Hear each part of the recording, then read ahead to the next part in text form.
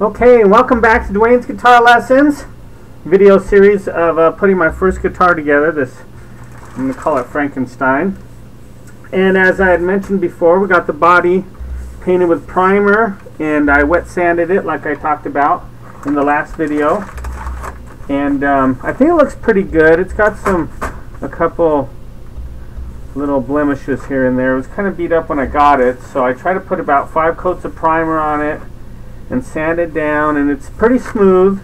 And then what I decided to do is I'm going to get and put some of this blue on the back of it, maybe on the sides as well. I like this blue. It's kind of like a royal blue. I don't have a blue guitar, so I thought that would be a good color to try. So what I'm going to do is I'm just going to paint this back, and I'm going to just go outside right out here and do this. I'm not going to shoot a video of it because I'm just spraying the can. But I did want to say, when you do spray with cans, you want to be always moving the can and try to be in even direction. So I'm going to shoot that with that and see how it looks, and well, that's where we're going to get started at. I got some parts for these here.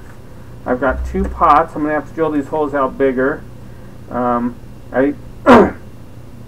Where this switch was, I took a dowel, wooden dowel, glued it in there, and then re-drilled the hole. So that's good now. We've got the switch for that, and I've got the volume and the tone.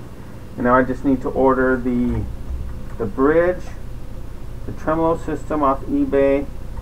I've got some pickups for it already. I just need to get the wiring. I'm going to have to figure out how to do the wiring and stuff, or order a wiring harness off of eBay, something like that. I think I was bidding on one. I'm going to have to check that on my computer and see where I'm at with that, because that might, if I would have won that bid, then I'll have that and I can start putting that in. But as far as right now goes, I'm going to just go ahead and spray the back with that blue. Let's see how it looks. Like I said, I've never done this before, so I don't know how it's going to look. I'm not quite sure exactly what I'm going to paint the front with or anything yet, but that's where we're at now. So let me just go ahead and pause this real quick, and then I'll come back in a bit and we'll show you how the final look.